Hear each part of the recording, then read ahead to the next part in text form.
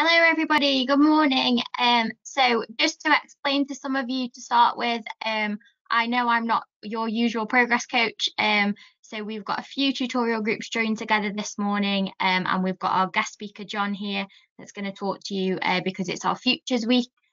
Just a couple of housekeeping things. The session is going to be recorded. So if you have any troubles with internet or anything like that, please don't worry. We can send it out to you after. Secondly, all registers will be done by the end of the day. So if you look now and you're not marked in for tutorial, please just wait until the end of the day because we'll get a full attendee list to mark everyone in. Throughout the presentation, if you've got any questions at all, please post them in the chat box. And then after John has finished speaking, I will put them to him. So yeah, you can wait till the end if you've got questions or just post them throughout, but I will go through them all at the end. Okay, so thank you very much. I'll now pass over to John. Thank you. Well, thank you. Good morning, everybody. My name's John Gething, and I'm a governor at the Sixth Form College. The title of my talk is called My Career in Planning, and I'll explain a little bit about that as we go through.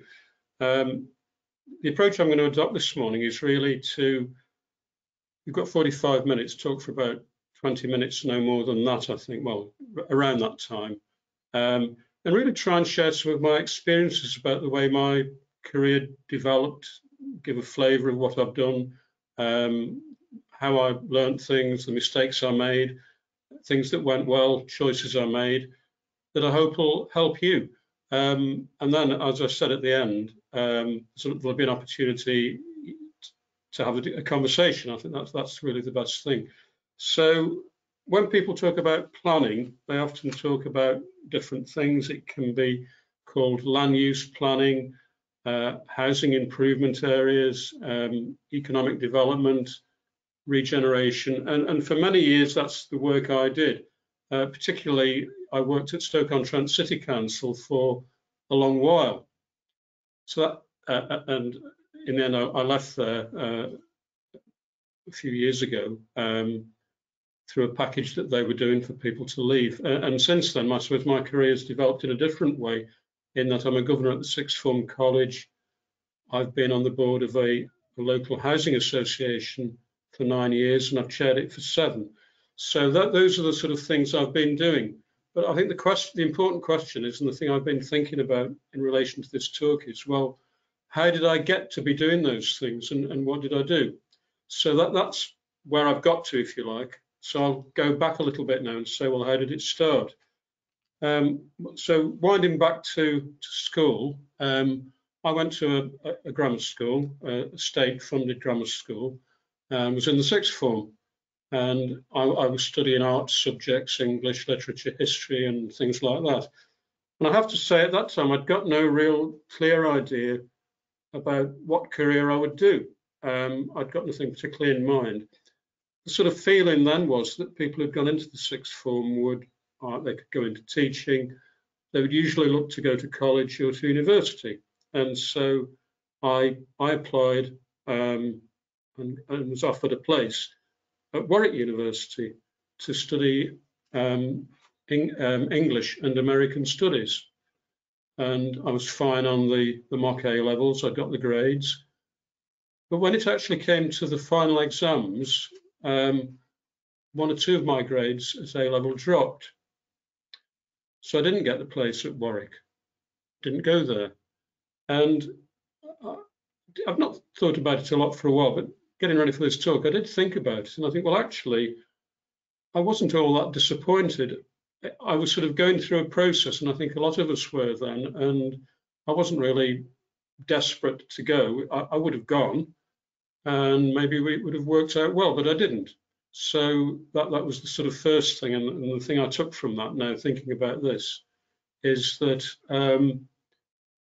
sometimes you need to reflect on, I needed to reflect on what I wanted to do. So anyway, I needed to get a job, and I wasn't sure what I wanted to do.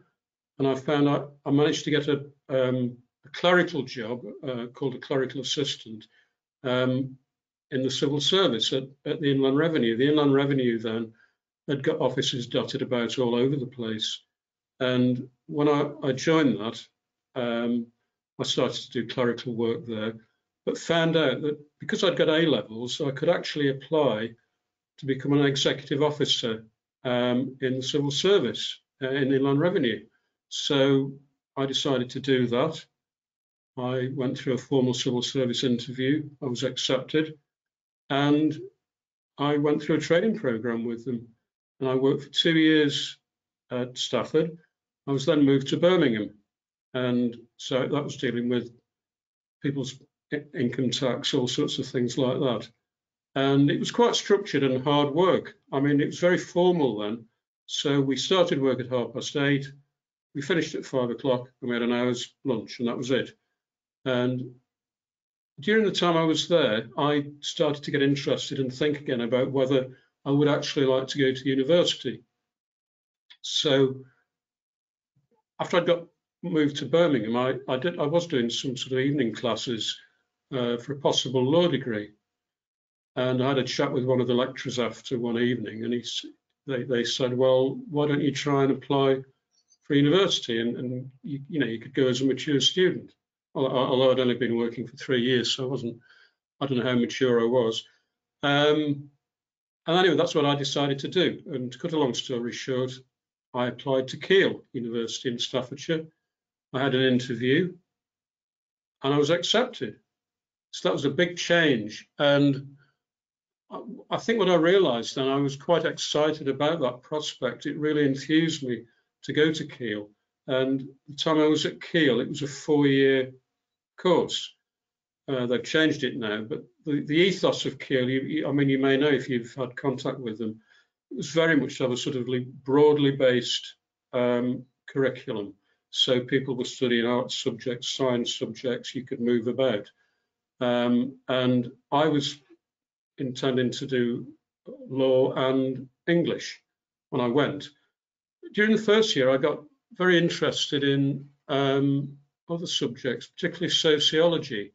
And at the end of the first year, I decided that what I would do would be to study English and sociology for my principal subjects at Keele. You also have to do other subjects as well in the final 3 years. So I did economics, and we had to do for a year. And also, because they want you to do science, I had to do chemistry for a year as well. It's quite broadly based. While I was at Keele, I wasn't really thinking about, well, what career will I do? What will my future be? But I just enjoyed being there. It opened so many things up to me, the people I met, the subjects, and I was enthused by it. Towards the end of the 4th year, I did start to think about, well, what will I do now? And I got interested in, I didn't really know what it meant, but it sort of what's called town and country planning. And I suppose after the Second World War, when I read about it, planning at that time, long before I got involved in it, was very much about rebuilding the country after the war. It was very much architect design led, and that's an important strand in planning now. But there was a move when I was at Keele to actually say, well, it's also about what social scientists do, economists do, sociologists do. And I realised that it could be quite an interesting career. About that time, it's towards the end of the last year, I actually met my wife, wife-to-be. And she was going to Leeds to do a degree in librarianship. And so I decided to try and get a job in planning in a local authority. And I did. I got one at Wakefield Metropolitan Borough Council as a planning assistant. So we moved up to Yorkshire, and I worked there for a while. It was while I was there, I was in that role for about a year. I had a choice. I knew that if I wanted to progress in planning, I'd got to either carry on working there and then do a planning qualification part-time, or actually go to university and you could do a postgraduate degree course. and I decided I'd do that. I suppose in hindsight, I was taking a bit of a chance because I wouldn't have a job at the end of it. Anyway, that's what I decided. So Sheffield was close, Manchester was further away. They both did postgraduate planning courses, and I applied to both. I got interviews at both, and I was offered a place at Manchester for their 2-year degree course, postgraduate degree course. So I joined that in the following September. And that was a very intensive 2 years. I think what they tried to do, really, they were offering an undergraduate course as well, which was 4 years. And what they said with the postgraduates, they sort of almost crammed in the four years into 2. So it was still very much an architect planning design-led course, but we had lectures on sociology, economics, the theory of planning, and all sorts of things. And then we had to do housing designs. In the final year, we had to do a big major project where we had to, if you like, plan a town, or how that could work. And that involved a huge amount of work.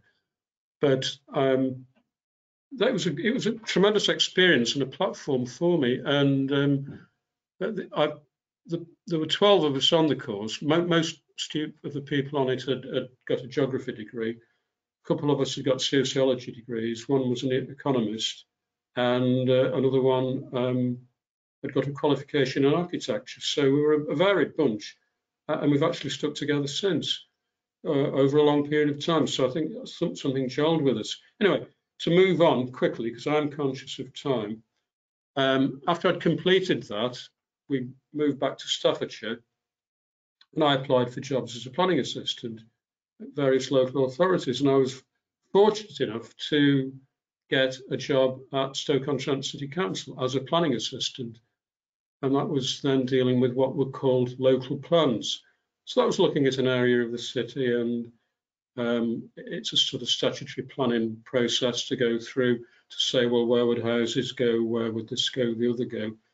And I was involved in that for about 10 months. At that time, there was quite a concern about, excuse me, I'm just going to have a drink of water.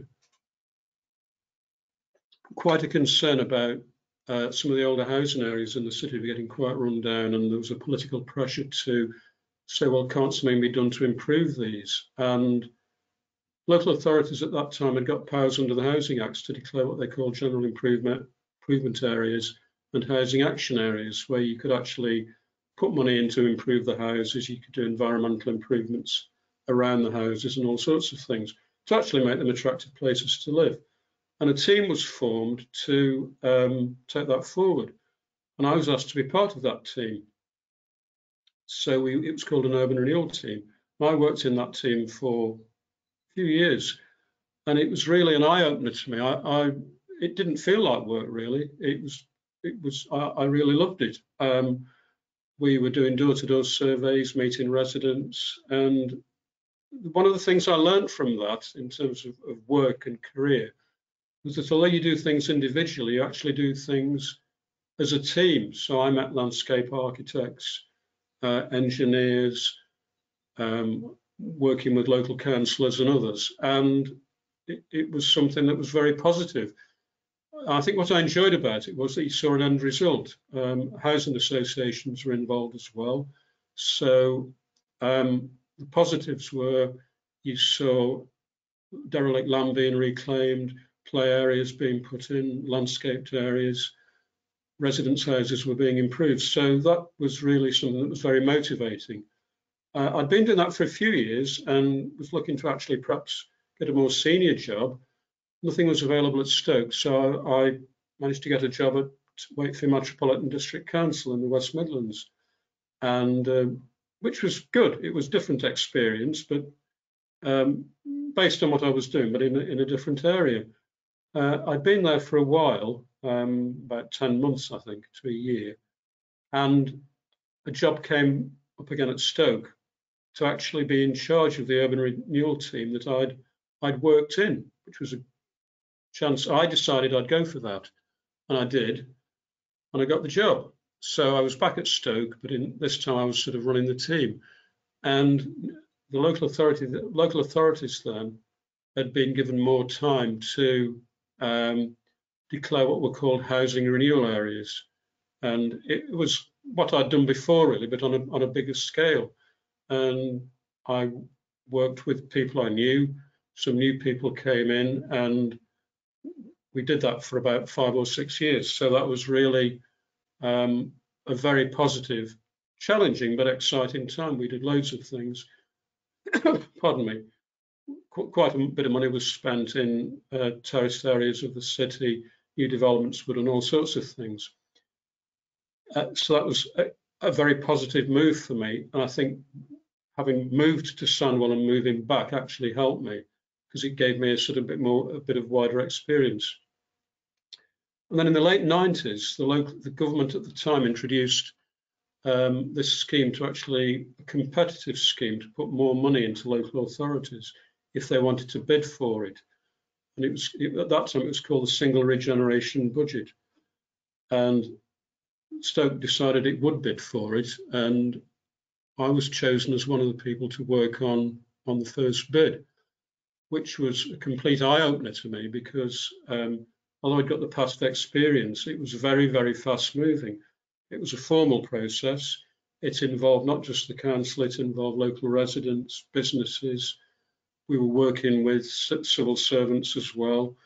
And a few of us worked on that. It was a very, very, it was stressful, but it was also very, sort of a powerful moment, because it ceased to be work in a way, because we were so enthused by it. We were taking work home. It was sort of, and people talk in sport about people being in the zone. And I think we were highly motivated. We really wanted to win the bid for the city, and we did. And it was a real eye-opener. After that, at the end of that, we were obviously quite chuffed to have won, and it had quite an impact. I was fortunate. There's an organisation called Common Purpose, which you may or may not have come across. And the idea behind that is that if people want to make a difference in areas, in municipalities, in towns, cities, it's better if people do it together. So whether it's the private sector, the public sector, the voluntary sector, residents working together. And it was a year-long programme called the Common Purpose Programme.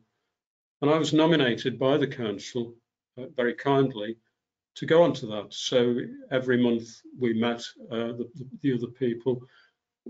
I had presentations, we met people, I met businesses, we went all around, we saw the voluntary sector, and it gave me a much wider experience and knowledge of how things worked, how cities worked, and what could be done to improve them. So that was another big career step for me, I think, in terms of experience and confidence and all sorts of things. And anyway, I'm going to carry on for about 5 minutes now, because I've talked quite a bit, and I really want to open it up so that if you've got questions, and I can go into more detail about that. But after that, we carried on. There were these major external bids for the next 6 years.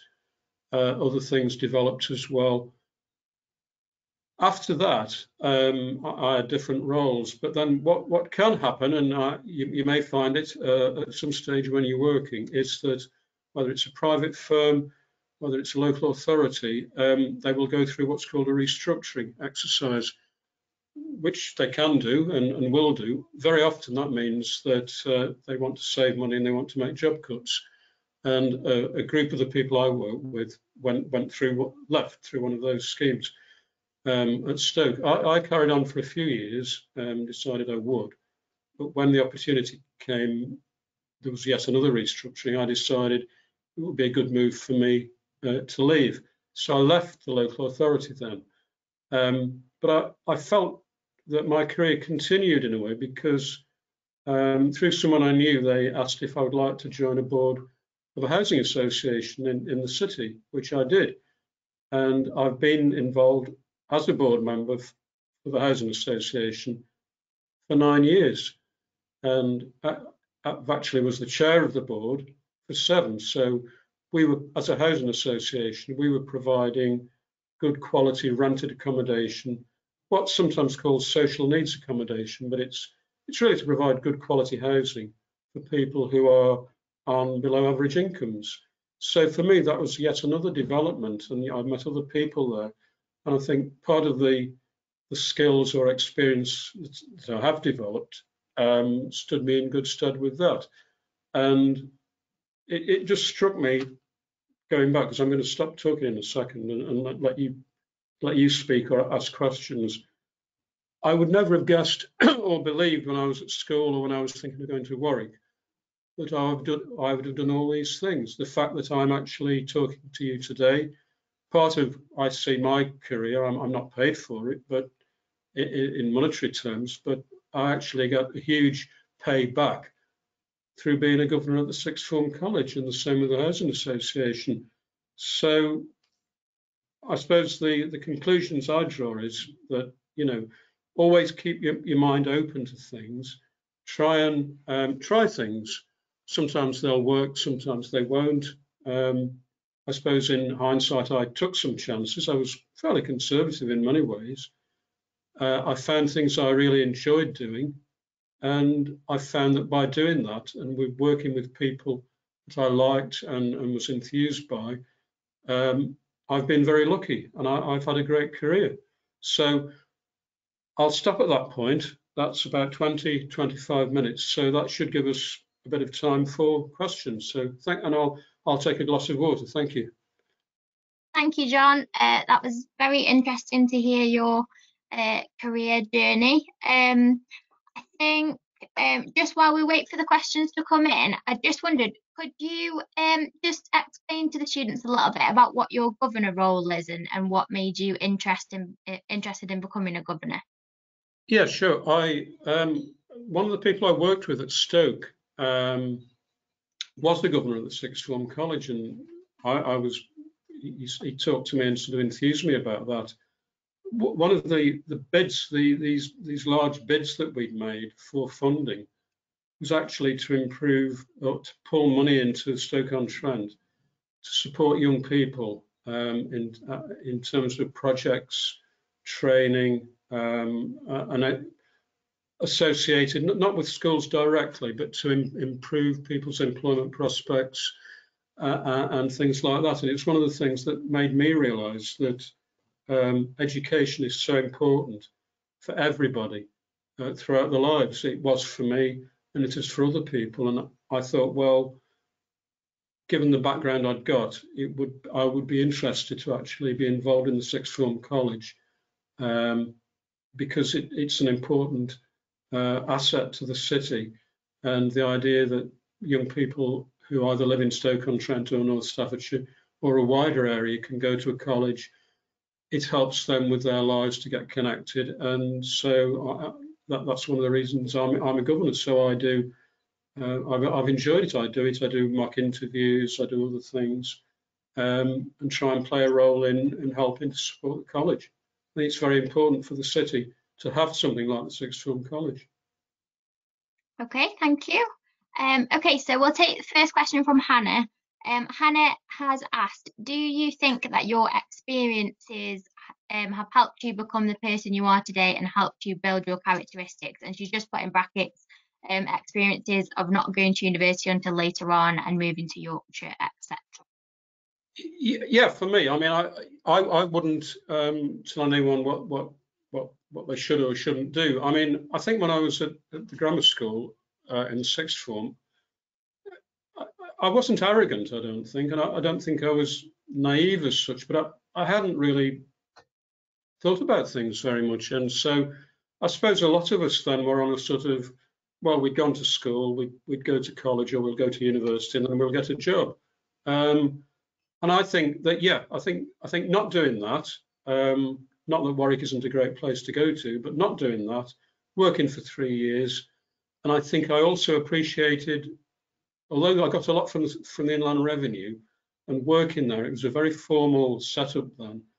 And I realised I didn't want to be like that or work like that. And one of the thoughts that came to my mind, I was working at a tower block in Birmingham, and there were several departments, different districts, if you want to call it, there, and I thought, well, my life's going to be, I might get promoted, I might move up or down a tower block, and I didn't want to do that. And when I got the place at Kiel, that was really a wonderful moment, because I felt it's something I wanted to do. I felt free. I got the time to do things and to reflect, and that made a big change for me. And then moving to Yorkshire as well. Yeah. Okay, thank you. Okay, so another question from Glenn. He's asked, what is one of the biggest projects that you've worked on? I suppose the biggest one, talked about the single regeneration budget, and if I just give a bit of background on that was money coming directly through the government.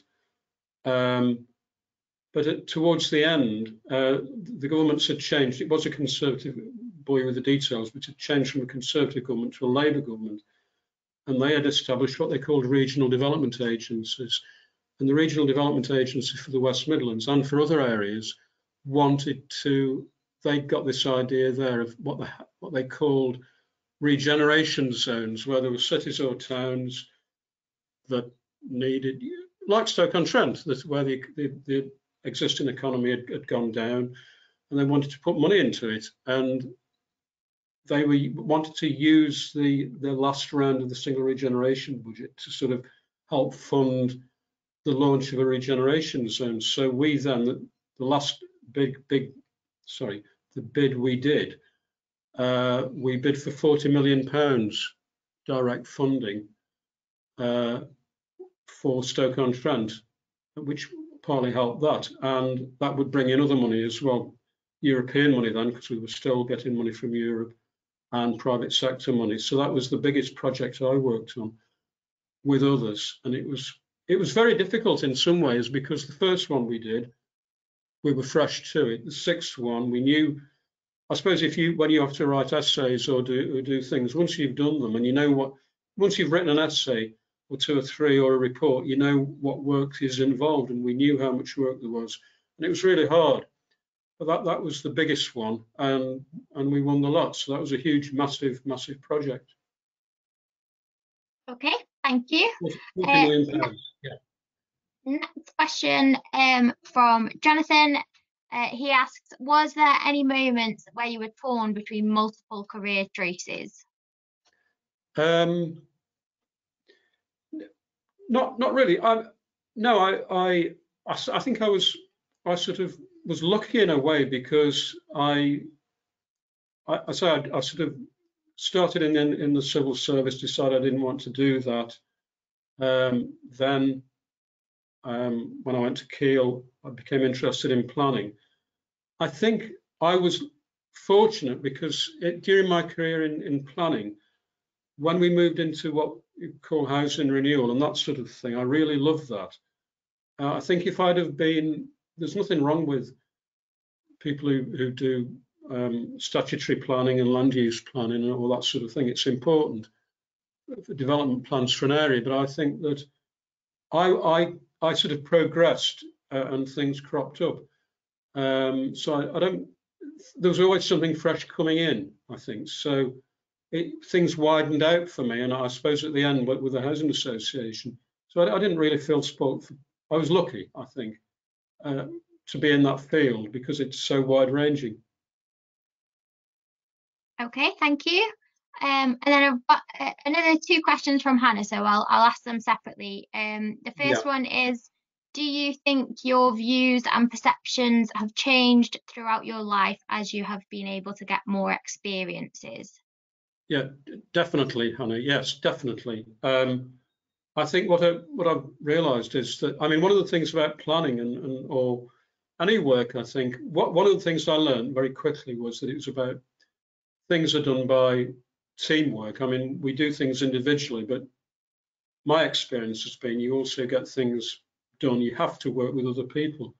And when I got to the position where I was sort of responsible for teams of people and managing people, I realised that some of the people in the team could do things I couldn't do. And it was a matter of also trying to see the other person's point of view. And things aren't simple. I think that, I suppose when I don't know, when I was young, I'd sort of got fairly fixed ideas about certain things. And I suppose we all do, but I think that my views have changed, and it's made me realise that things aren't simple to do. And the other thing, that most people at work or whatever they do, I think, try to do their best, and it's a matter of trying to appreciate that. Okay, so Hannah's second question was, what advice would you give to younger people today who are going to university or starting work? Okay, well, I mean, it's never easy, I don't think, but I think given the experiences that we're all going through at the moment, and it particularly bears on you with the pandemic, I think it will vary from person to person. Some people will be very fixed and clear about what they want to do. Friends of mine wanted to teach or to do certain things and have carried on doing that. Other people aren't very sure. I think if you can get a course or something that enthuses you, that you're good at, or you enjoy, that you find a challenge, that's the thing to do to start with. If you can't get onto a course or you want to do some work, get a job or do something that interests you. I mean, there are loads of things. If you can't get paid work, I mean, I think the big thing in planning at the moment, quite rightly, in the world, is about sustainability and the environment.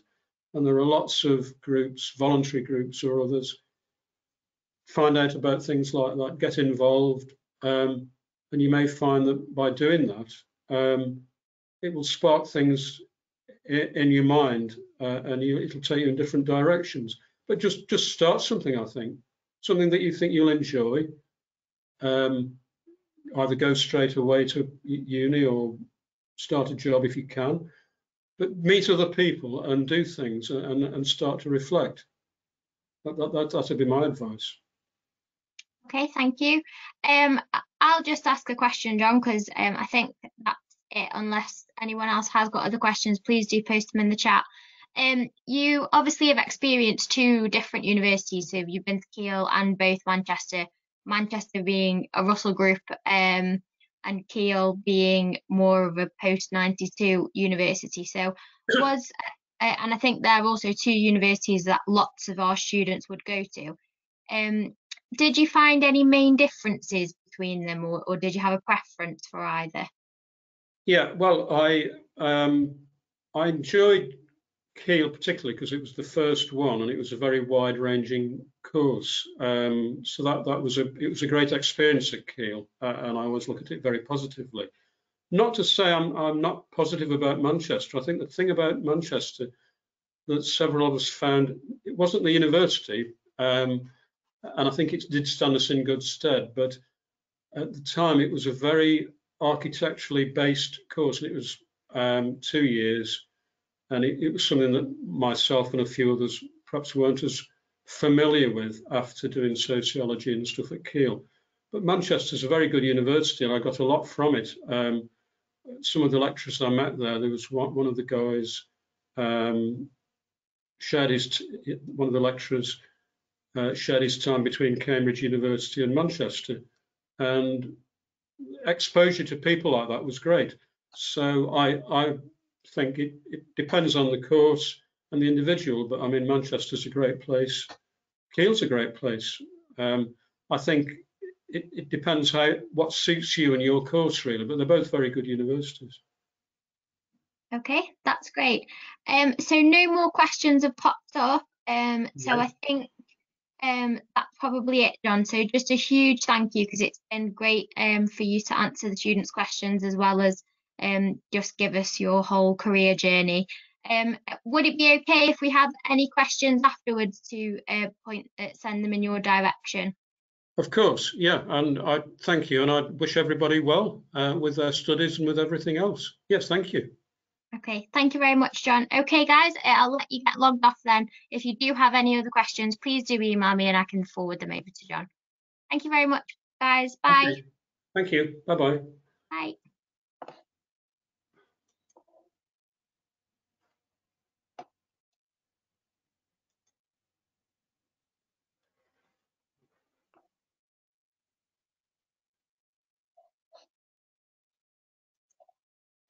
Okay, John, I think that's it. Everybody's gone, so I'll let you get logged off. Bye.